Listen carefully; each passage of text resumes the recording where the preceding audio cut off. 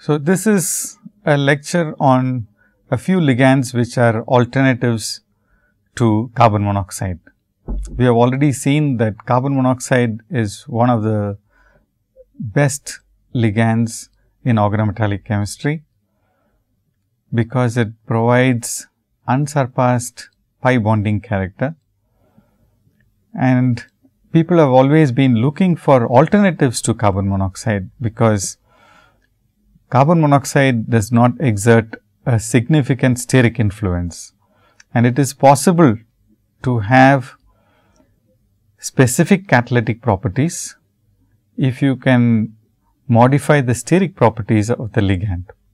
So, with that in mind, people have been looking for alternatives to carbon monoxide, and today we are going to look at a set of ligands which have come out to be extremely useful in organometallic chemistry and which rival carbon monoxide in terms of some of the properties that they exhibit. If you look at all the carbon ligands, one can see this map where you have carbon monoxide is somewhere here. It is a ligand with a single carbon. There are other ligands which have a single carbon attached to the metal, and you notice that among the ligands which have a single carbon attached to the metal, carbon monoxide occupies a unique position. So, if you focus further on some of these ligands, you find that carbon monoxide can be replaced by Cn minus or alkyl isocyanides. And if you focus further on this group of ligands, which is the alkyl isocyanate group, we can see how this will naturally lead to the set of ligands that we are going to discuss today. Alkyl isocyanides are excellent ligands, and we can see that they have pi accepting properties, because the free ligand has a stretching frequency of 2136 centimeter minus 1, and when it is complex to nickel 0, the stretching frequency reduces by 100 centimeter minus 1, which is exactly what happens with carbon monoxide also.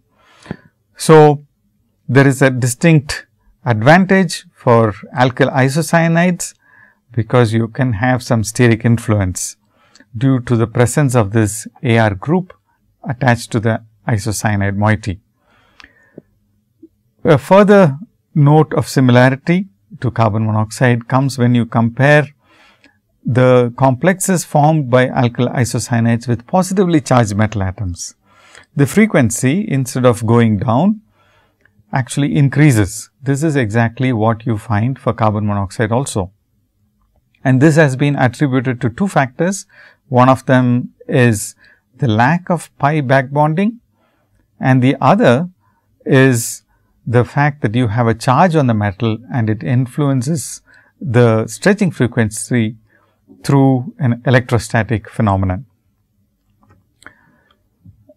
Unfortunately, although alkyl isocyanides are so good, they do have one disadvantage, and the disadvantage comes from the fact that you have a complex, many times you have a complex where the metal is positively charged and the isocyanide develops a partial positive charge on the carbon of the isocyanide.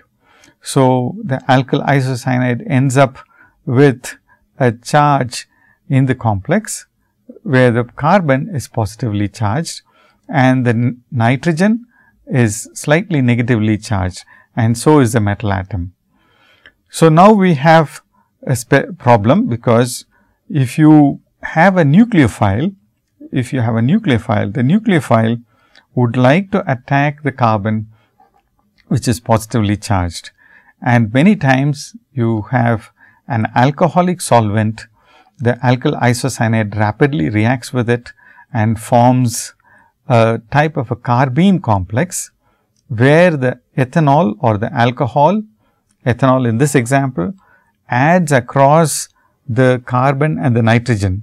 So, that the oxygen adds here and the proton adds at the nitrogen end. So, this is a specific example, but it is generally true that nucleophiles will add on to the carbon in such a way that you have not an alkyl isocyanide anymore, but a carbenoid type of a complex. So, let us look at the alternatives that we have examined. One of them is carbon monosulfide and carbon monoselenide. These are indeed isoelectronic with carbon monoxide and are very good ligands. They have very good pi bonding characteristics and they have good electron density on the metal, because carbon CS can donate electron density very well. But unfortunately, there is a great difficulty in making them. They are not as good as carbon monoxide, which is readily available in a cylinder. So, we also looked at cyanide Cn minus, where you could change from CO to Cn and then add an electron to compensate for the number of electrons. That gives you Cn minus, which is identical in terms of electron count to carbon monoxide. So, Cn minus should have been a good ligand, but because of the negative charge, it tends to generate excess electron density on the metal, and so it cannot stabilize low valent metals. So, then we moved on to alkyl isocyanides, but unfortunately, as we have just seen, these complexes hydrolyze very easily, and they generate complexes where you have a carbene, and the carbene has got an NR2 group. In the previous example, we had NRH and a OR group attached to the carbon.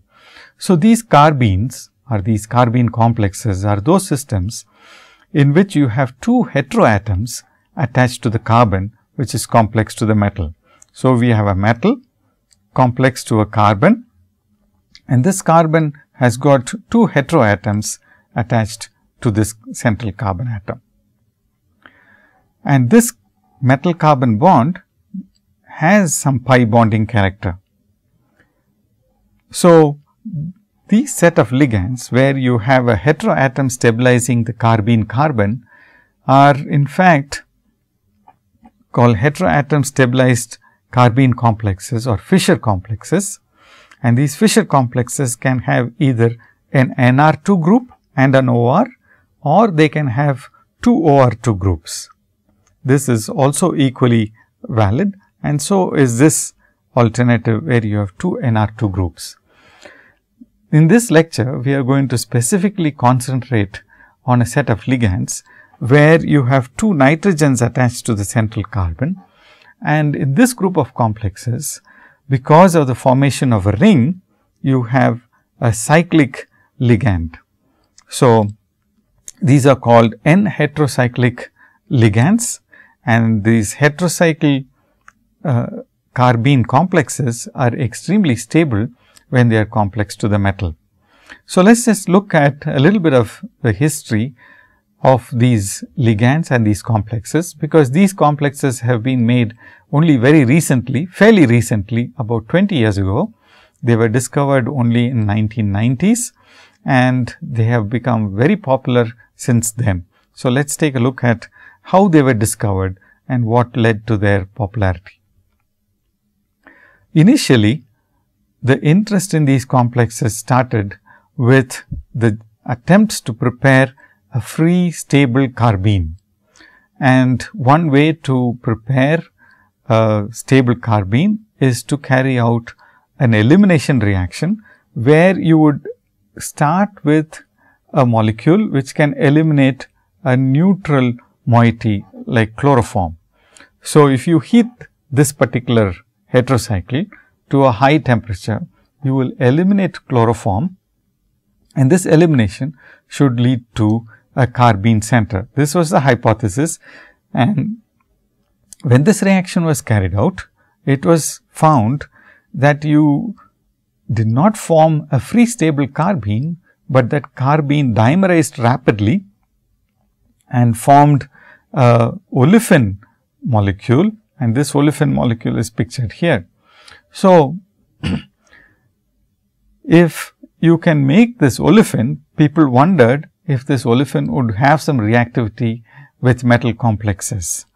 And surprisingly, if you treated this dimeric species, dimeric carbene or this olefin with iron pentacarbonyl, you tended to form an iron carbonyl complex, which had this carbene. Now, it is a heterocyclic carbene, and this heterocycle is having two nitrogens stabilizing the carbene carbon, and it is forming a stable iron complex, where the metal carbon distance is in fact less than what you would expect for a iron carbon single bond, and it is more towards a double bond, and we will look at these electronic characteristics shortly. Let us look at another carbene now. This carbene was in fact the main reason why carbenes became extremely popular, because it could be very readily generated from imidazolium salts. The imidazolium salts are stable because they are aromatic species. They are 6 pi electron aromatic species, which could be stabilized and kept in a bottle. They could be easily stored in a bottle because of their stability, and they were stable for two reasons. One is the fact that you have the 6 pi electrons, two lone pairs on the nitrogen, which I am indicating here with red dots, and you also have a pair of electrons between these two carbons. So, that is the next pair of electrons. So, you have a total of 6 pi electrons, and you have a positive charge here, empty orbital. So, you have 5 p orbitals on this ring system, which have got 6 pi electrons. And so, it is an extremely stable aromatic system. And furthermore, the positively charged carbon, which has got an empty p orbital, this carbon is stabilized or protected from attack by nucleophiles by this very large adamantile group. This is a popular sterically protecting group, and this adamantile group is the one which protects this carbon from nucleophilic attacks. So, this particular imidazolium cation is extremely stable, and it can be stored in a bottle. Now, this stable cation can be deprotonated by using a base or by using sodium hydride. If you use sodium hydride, the H minus from sodium hydride will now react with this proton, which is here, and this proton will react with this H minus, and it will generate H2, or you can use a base which will remove HX as salt, and that can also lead to a stable carbene moiety. So, this is a stable carbene moiety.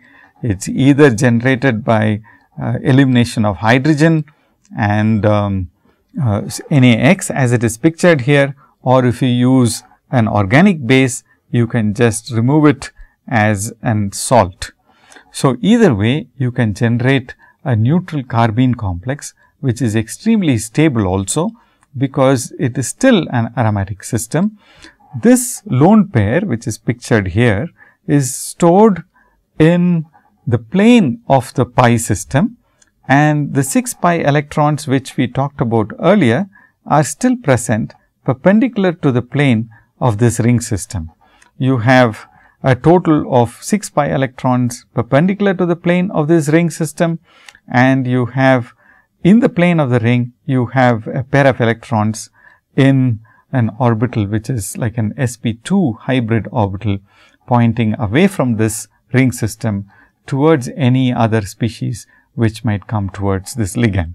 So, if this is to be used as a ligand, a metal will be approaching this ligand, and this pair of electrons can be donated to this metal. So, this carbene was in fact quite stable. It was prepared and it could be crystallized, and the crystal structure of these ligands could be characterized very readily. And to add to that, one could also characterize the imidazolium salt.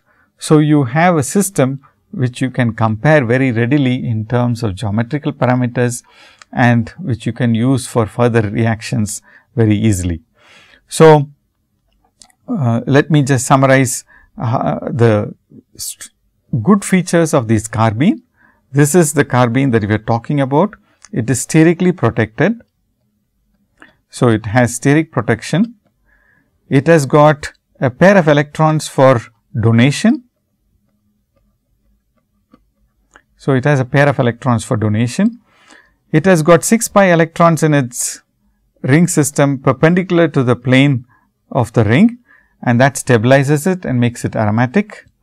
And then it has a vacant orbital on this carbon, and this vacant orbital can be used in terms of electron acceptance from the metal in case it is necessary. So, that will destroy the aromaticity of this ring system, but nevertheless that possibility exists.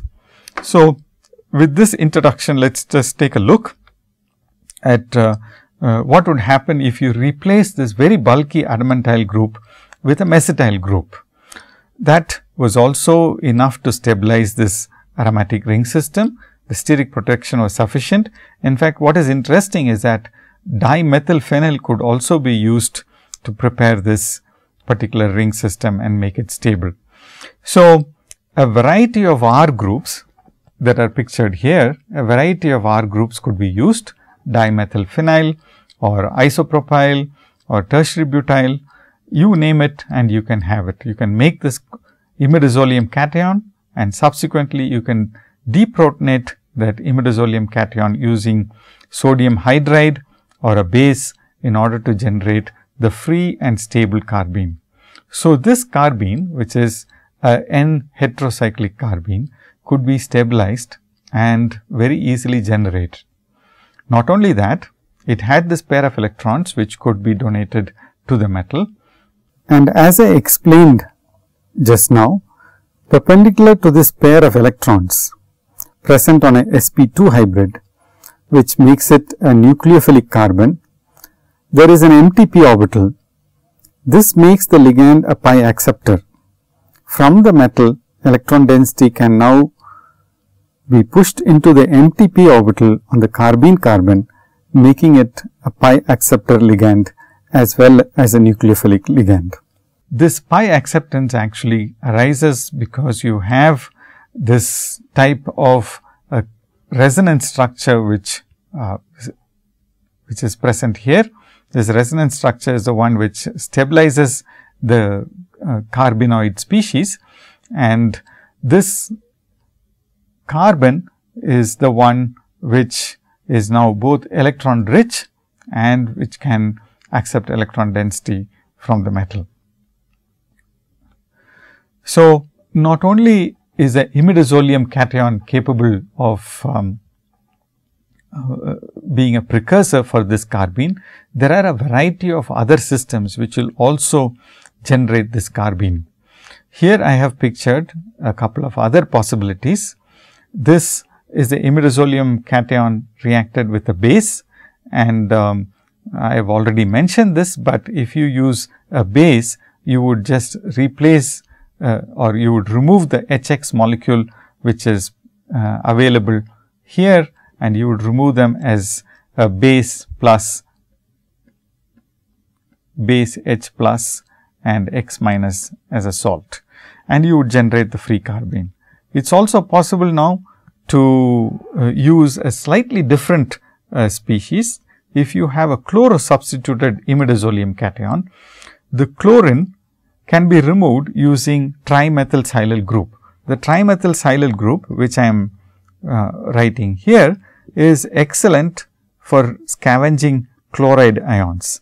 Because of its chlorophilicity, it will form trimethylsilyl chloride, and trimethylsilyl chloride can be removed in this reaction, and the X minus can be removed by mercury, and so you would have precipitation of HgX2 and you would form TMS chloride, which is extremely volatile. So, this is a convenient way of making, it is a convenient way of making this neutral carbene ligand, starting with this imidazolium salt by treating them with mercury compounds, and trimethylsilyl chloride is eliminated from this reaction, and it can be readily removed, and the stable carbene is isolated in the pure form because HgX2 usually precipitates out in the reaction medium, that is dichloromethane or tetrahydrofuran. So, there is yet another method for making this carbene, and here you have elimination of a neutral molecule. This time it is pentafluorobenzene, which is eliminated. C6F5 and H are eliminated from this imidazolium group, or the precursor to the imidazolium carbene, and you can also eliminate a neutral molecule like carbon dioxide. So, here carbon dioxide is eliminated from this species, this carboxylate imidazolium compound, and you can form this neutral carbene.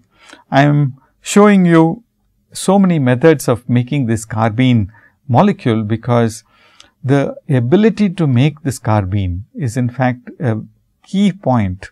It is a key feature of this whole chemistry. Because you can make this carbene readily, it is available for chemists to use in a variety of systems and study them very easily and very effectively. The last method is to remove a sulfur atom from this urea derivative, and that can be done with reactive potassium. You add metallic potassium and you can eliminate potassium sulfide, and because you have eliminated potassium sulfide, you again form a neutral carbene, and this potassium sulfide can be just removed through filtration. So, here is a ligand which is extremely easy to generate through a variety of methods, and it is possible to make them in good yield, and so it's become an extremely popular ligand. And very often it is possible to characterize both the imidazolium salt and the free carbene in using crystallography.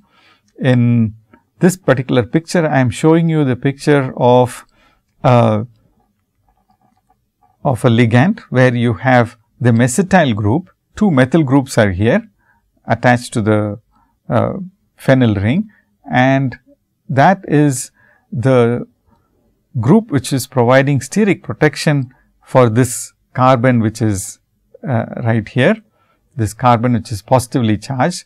In this structure, you have of course a proton here, which is pictured in white, and you have the counter ion, which is your X minus.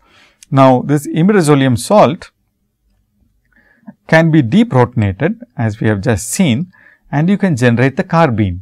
The reason for showing these two pictures is to emphasize the very close similarity between these two structures. There appears to be very little change when you go from the imidazolium salt, which is pictured here, to the carbene, which is pictured here. The structure seems to be extremely similar, and it is now possible for you to use this carbene carbon with the negative charge on the carbene carbon, which is actually located as a pair of electrons on this carbon in the plane of the ring to form metal complexes. I have shown you here a three-dimensional model or a space filling model of the carbene. Reason for doing this showing you the space filling model is to show you that the carbene carbon, which has been selected and shown using this yellow,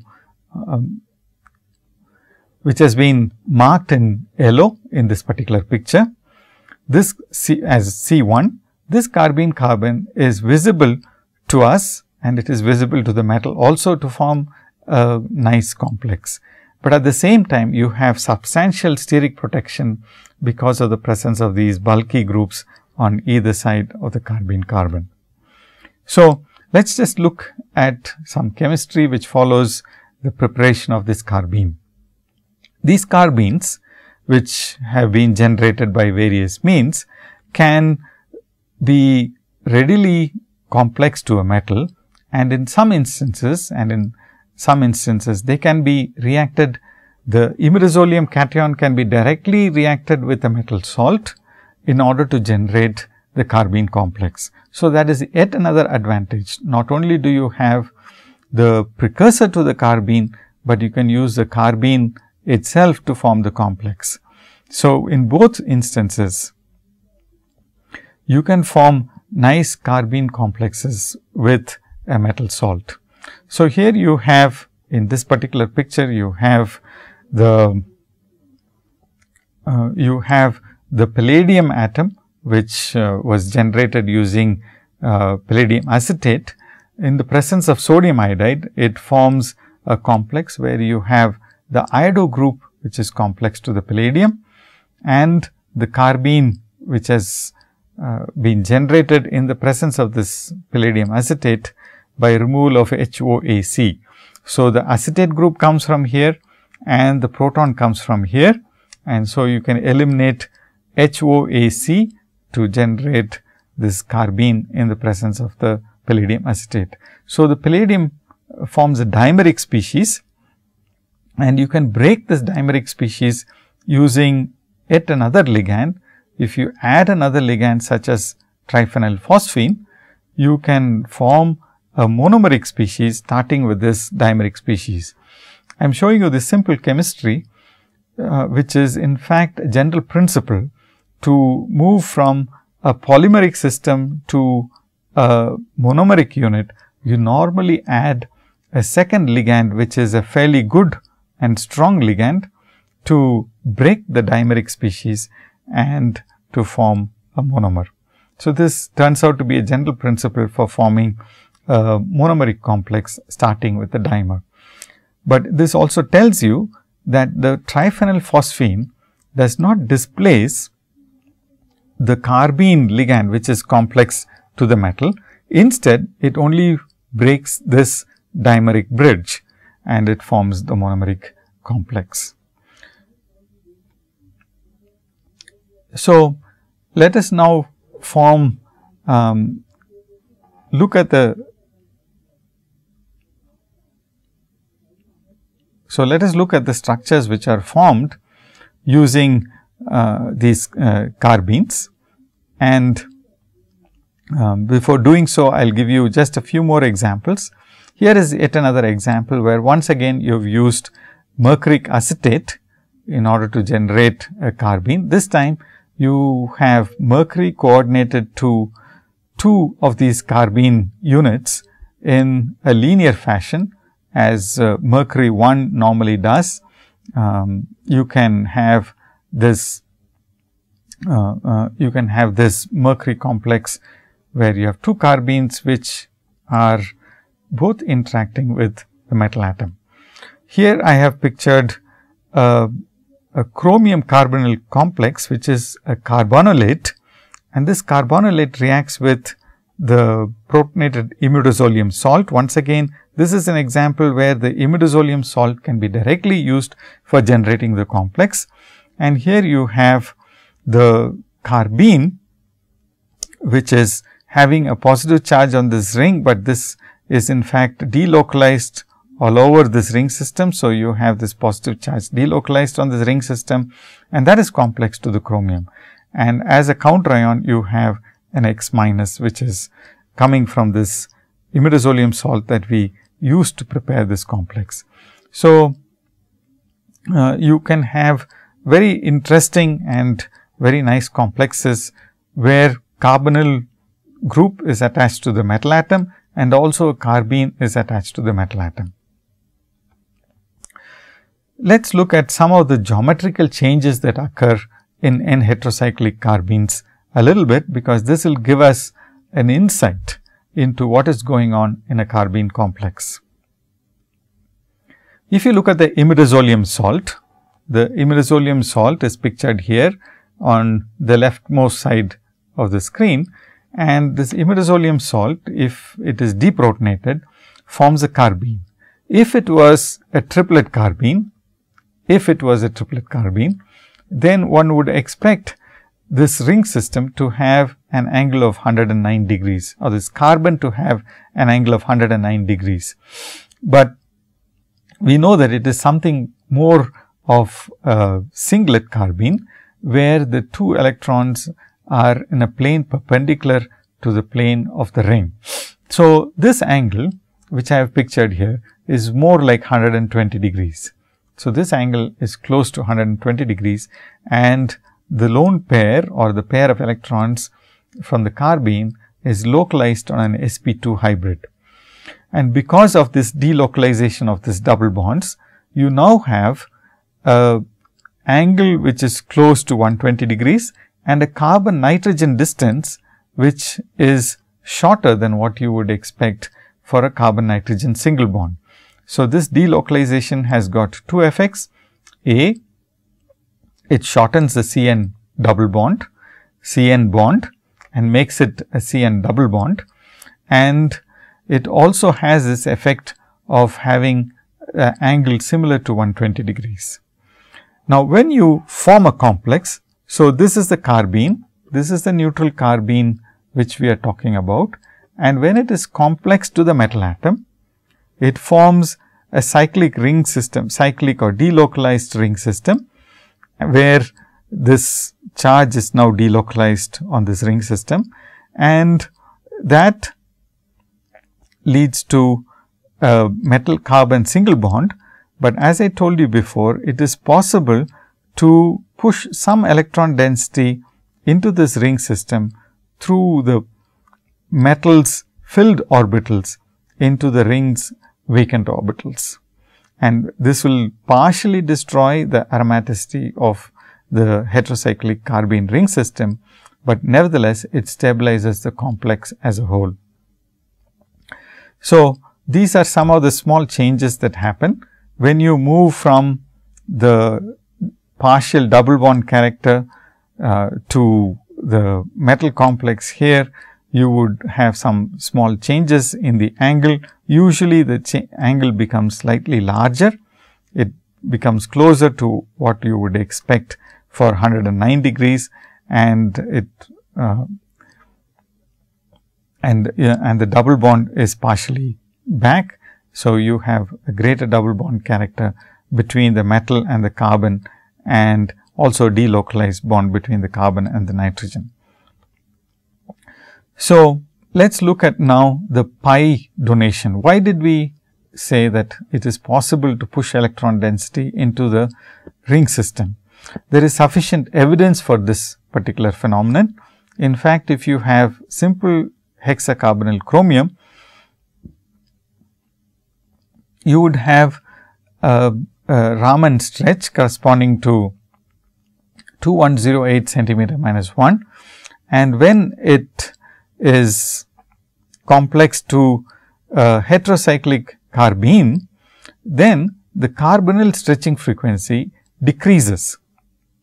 A decrease in the carbonyl stretching frequency is indicative of the fact there is greater electron density on the chromium.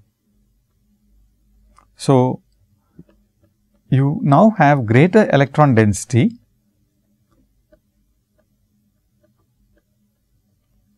on the chromium compared to what you had when you had CrCO6. In CrCO6, the Raman stretch was 2108 centimeter minus 1, and now it is decreased further to 1972 centimeter minus 1 because of the presence of this N heterocyclic carbene. Now, one has to compare it with other ligands, and we do that here by looking at a Fischer carbene. This is an example of a Fischer carbene. Fischer carbenes also have the ability to push electron density into the chromium, and they in fact do that much more effectively. For an example, we have this Fischer carbene stabilized chromium pentacarbonyl complex, and this has got a stretching frequency of 1953 centimeter minus 1.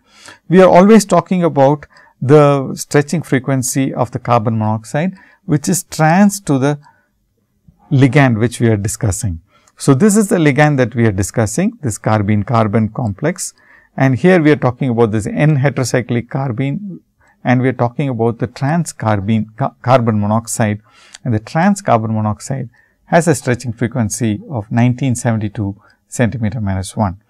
And in the case of the Fischer carbene, we have a stretching frequency of 1953 centimeter minus 1. So, these two ligands, they pump electron density into the metal, and that is responsible for the lower stretching frequency compared to CrCO6 itself, where the stretching frequency was 2108 centimeter minus 1. So, we always compare, we have a reference complex, and the reference complex for us in this case is CrCO6, and we put a carbene in the system and then look at the carbon monoxide stretching frequency of the trans carbon monoxide. So, one way to look at these electronic effects is to look at a series of complexes. It is better to look at a series of complexes because we are not looking at an isolated incident, but a phenomenon where you have very clear indication of electronic effects. Tolman did this with a series of complexes which he could easily prepare, starting with nickel tetracarbonyl. So, he took nickel tetracarbonyl. So, that is NiCO4. NiCO4 was treated with a ligand, and he formed this particular complex. And this complex now has got 3 carbon monoxides attached to the nickel and a particular ligand L, which we want to discuss. And he looked at the carbon monoxide stretching frequencies of these 3 carbon monoxides. Because you have a C3 symmetry, you would end up with 2 different stretching frequencies, and he took the average of both, and the symmetric stretching frequency that you would have is the one that he parameterized as Tolman's electronic parameter. Tolman was a person who carried out this experiment first, and this average CO stretch for the carbon monoxides which are trans to the ligand, not really trans, but on the other side of the nickel. So, the symmetric stretching frequency of these 3 carbon monoxides is called the Tolman's electronic parameter. Now, let us take a look at what would happen if you have carbon monoxide itself. So, that is nickel tetracarbonyl, and then this stretching frequency is 2060. The actual stretching frequency in dichloromethane is 2057, but I have rounded it off to 2060 centimeter minus 1, and it is always convenient to have round figures in order for us to remember it easily. So, just remember that nickel tetracarbonyl has a stretching frequency of 2060 centimeter minus 1, and when you substitute it with the ligand, then you have a change in the stretching frequency, and this stretching frequency is now something that we are going to call as Tolman's electronic parameter. When you have a ligand which donates a lot of electron density to the metal, to the nickel, then the stretching frequency would go down. So, the greater the electron density given by the ligand, when this electron density donation goes up, the stretching frequency would go down. So, the Tolman's electronic parameter has an inverse correlation with the electron donation from the ligand. So, this can be done for a wide series of ligands, and Tolman chose NiCO4 because it was easy to do spectroscopy with it, and it is also easy to synthesize these metal complexes very readily, starting with nickel tetracarbonyl. So, here is the Tolman's electronic parameter given for a series of ligands. I have given here 3 different N-heterocyclic carbenes, and you will notice that this is the type of carbene ligands that we were talking about, and this has got 2 nitrogens stabilizing the carbon atom bearing the lone pair. But you can also have a sulfur or an oxygen. Here we have a sulfur and here we have an oxygen which is stabilizing the carbene-carbon. In all these cases, you have the carbene-carbon stabilized by a heteroatom. And when it is complex to nickel tricarbonyl, as in this complex that we are talking about, then the stretching frequency of these 3 carbon monoxides, the symmetric stretch goes down to 2060 centimeter minus 1, or it is close by, as in the case of sulfur you have 2061, and in the case of this NN dimethyl stabilized heterocyclic carbene you have a frequency of 2065 centimeter minus 1. These are very close to carbon monoxide stretching frequencies, and so that is indicative of the fact that the pi accepting character of these ligands are similar to carbon monoxide. So, if you by comparing the Tolman's electronic parameter, one would be able to identify whether the ligand is capable of pi acceptance, whether the ligand is capable of pi accepting character, whether it has pi accepting character, or whether it has sigma donating character, and which of these characteristics is predominating in the complex. So, let us take a look at some of these complexes in the N heterocyclic carbenes. When you have a mesetyl group which is stabilizing the imidazole, then the stretching frequency in fact goes down to 2051 centimeter minus 1. So, here you see that it has gone down further from 2060 centimeter minus 1. So, the pi accepting character is indeed there, but nevertheless the sigma donation property of this imidazolyl mesetyl stabilized imidazolyl carbene is better. The sigma donation is much better in the case of the imidazole ring which is bearing the carbene-carbon. If you have, instead of a mesetyl group, if you have an isopropyl group in the imidazolyl carbene-carbon, then you end up with a frequency which is 2052 centimeter minus 1. You will notice that all of these 3 have got very close stretching frequencies, and these are indicative of the fact that the imidazolyl group is capable of giving a large amount of electron density, much more than carbon monoxide, to the nickel tricarbonyl complex. Now, if you want to compare it with the phosphorus bearing complexes, then you will notice that the phosphines also have got good electron donating capability, and they have poorer pi accepting characteristics compared to carbon monoxide. This is indicative of 2 factors.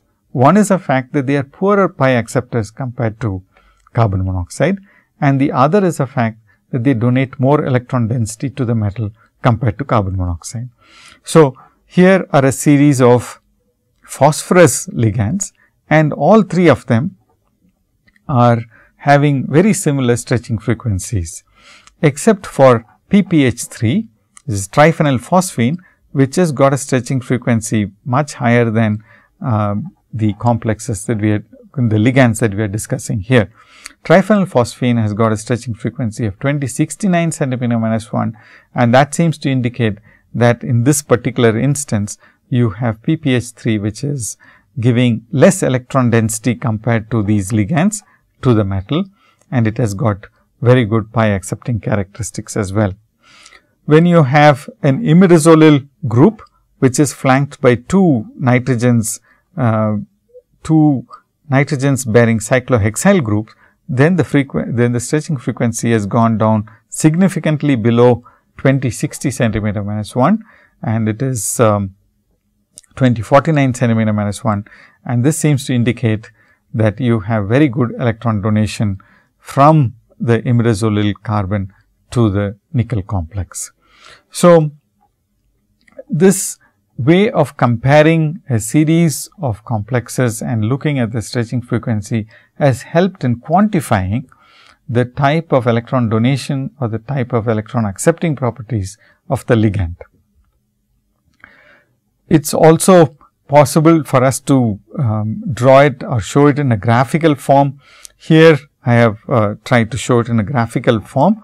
The frequency is increasing in this direction, in the direction of this arrow. So, the frequency is increasing in this side, and the electron density is that is being pumped into the metal is increasing in this direction. I told you that there was a inverse correlation, and in fact, there is an inverse correlation between the electron donation and the frequency that you observe for the 3 carbon monoxides. So, Tolman's electronic parameter, which is abbreviated as TEP, is plotted here. This is TEP, and it is increasing in the direction from right to left, and the electron donation is increasing from left to right. So, if you have cyclohexyl groups, these are cyclohexyl groups, and cyclohexyl groups are obviously electron donating groups on the they are present on the nitrogen. Then the electron donation seems to be the maximum, and the stretching frequency has gone down all the way to 2045 centimeter minus 1. These are close, they are rounded off to some close numbers, so that you can easily remember them. Here is another one where you have an adamantyl group, but the ring system that is bearing the carbene carbon has got some unsaturation. So, the frequency has got a higher number. As you have a change in the ring size, then you have a change in the amount of electron donation to the metal atom. So, if you have a large ring, the electron density that is moved from the ligand to the metal seems to be high.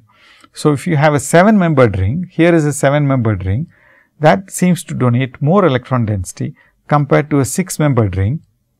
Here is a 6-membered ring, and then you have a 5-membered ring here. So, the 7-membered ring donates more electron density compared to the 5-membered ring. You will also notice that we can have unsaturation in the ring system, and you can also have a saturated ring system. Both ways you can have stable carbenes which are attached to the metal atom. But in general, as the angle increases, as the angle NCN angle is the one that we normally talk about, as this NCN angle increases, you have greater and greater electron density donated to the metal atom. So, it is not always possible to prepare the nickel tetracarbonyl complex, and so I have pictured here the iridium complex and a rhodium complex, which can be easily generated. These are similar to Vasquez complexes, and you have 2 carbon monoxides attached to the metal atom, and the carbon monoxide which is trans to the N heterocyclic carbene, which is this carbon monoxide, this stretching frequency is very typical or is affected to a great degree by the ligand which is present in the trans position. So, that is the N heterocyclic carbene that we are going to talk about. So, depending on the electron density donated by the N heterocyclic carbene, this carbon monoxide stretching frequency changes. The advantage in using this metal complex or this metal complex system is a fact that you have only one CO stretching frequency that needs to be observed. So, this stretching frequency has been measured for a series of ligands, and if you plot the Tolman's electronic parameter on the x axis, so this is the Tolman's electronic parameter, and you plot the iridium complexes stretching frequencies on this axis, you find a linear correlation. So, that is just indicative of the fact that these two frequencies are related. The electronic effects that you observe in the nickel complex can also be observed in the iridium complex. If you have greater electron density donated to the metal from the N heterocyclic carbene, then the stretching frequency goes down. So, as the TEP increases, electron density donation decreases. So, you can in fact have these linear relationships quantified, and they give us a very good confidence that in fact, the type of relations that we are observing are in fact proper scientifically valid relationships, which are very clear indicators of the electronic effects of the ligand. Now, it is possible to tune the electronic parameter in a variety of ways. A very ingenious way of tuning the electronic parameter is to not use electron withdrawing groups, but to remove an electron completely, say using electrochemistry. And it is possible to do this in the case of these ferrocene stabilized ligands. So, in fact, Fc is indicative of this ferrocenyl group. Fc is indicative of this ferrocenyl group, and if you have two ferrocenyl groups substituted on the nitrogen, then you can have a very nice ferrocene stabilized carbene. And this ferrocene stabilized carbene can be attached to the iridium 1 complex, and you can look at the stretching frequency of this carbonyl, which is carbonyl group, which is trans to the heterocyclic carbene. So, you can now remove an electron from this complex, and this electron is removed from the ferrocene moiety right here. So, you can have a reduced species, or you can have an oxidized species. This is an oxidized species. So, this is the oxidized species, and this is the neutral form or the reduced form. So, you can compare the Tolman's electronic parameter or the iridium carbonyl stretching frequency, and you will notice that the oxidized form has got a difference of 11 to 13 centimeter minus 1 between the system which is neutral and the system which is oxidized. When you oxidize it, then the carbene becomes electron poor. If the carbene is electron poor, then it donates less electron density. If the iridium has less electron density, then less electron density is pushed onto the carbon monoxide. If less electron density is there on the carbon monoxide, then the stretching frequency is not reduced significantly and the frequency is increased. So, the oxidized form has got a stretching frequency of 11 to 13 centimeter minus 1, greater than what you have for the neutral form. So, the neutral form has got less stretching frequency or a lower stretching frequency, and the oxidized form has got a higher stretching frequency. Another interesting complex has also been made, and this is a similar iridium complex where you have a carbon monoxide trans to this ferrocene stabilized unit, but this time the ferrocene units are in fact attached directly to the nitrogen. A very ingenious way of controlling the electronic effects, but unfortunately the difference between the oxidized and reduced forms are mostly in the range 11 to 13 centimeter minus 1 in all these cases.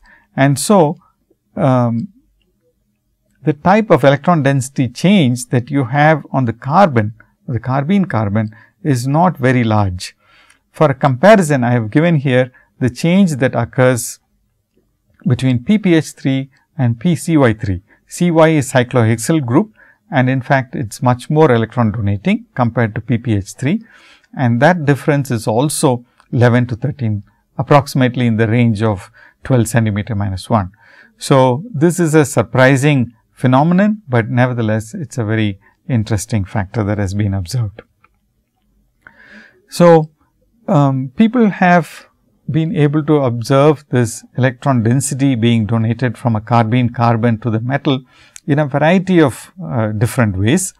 Another easy way to do it is to look at the carbon 13 chemical shift that you can observe readily for diamagnetic complexes. As long as you have an organometallic system which is diamagnetic, and most organometallic complexes are in fact diamagnetic, you would be able to observe the carbon 13 chemical shift. And that chemical shift changes when you have a neutral carbene and when you have a complex which is where the carbene is attached to the metal atom. The chemical shift is usually shifted upfield by 30 to 180 ppm, and this chemical shift is indicative of the fact that there is electron density which is shielding the metal atom. The metal atom's electron density is shielding the carbene carbon and giving it some extra protection from the external field, and that is why you have to go upfield in order to observe these carbene carbons. So, this is in fact the type of chemical shift changes that you observe in the carbene carbons. Here I have two mesytyl groups attached to the nitrogen, and the only difference between these two ring systems is that this ring system is unsaturated and this ring system is saturated. And you can see that there is about 20 ppm chemical shift difference between these two units. And people have tried to derive an electronic parameter based on the chemical shift of this carbon versus the ligand which is present in the trans position. So, if you can look at vary this ligand and measure the chemical shift of the carbene carbon which is in the trans position, you would be able to derive an electronic parameter. But this is not been as popular as Tolman's electronic parameter. So, we will not discuss this further, but suffice it to say that the electron density changes are sensitively reflected in the chemical shift of the carbene carbon. So, with this we will close this lecture, and we will discuss the steric phenomena that is associated with N-heterocyclic carbenes in the next few lectures. I will now summarize what we discussed so far by going to end. We have discussed a series of N-heterocyclic carbenes. This is a neutral ligand with good pi accepting capability. It has got a p orbital which is substantially large in character, and it is able to accept electron density from the metal d orbitals. It has got good sigma donation properties, and we have seen this from the Tolman's electronic parameter. And because of the steric properties which can be tuned, which we will see later, both the electronic and steric properties are substantially modifiable, and so this tunable character gives it a very great advantage. The ligand can be easily synthesized in situ, and that makes them the N-heterocyclic carbenes superheroes as ligands.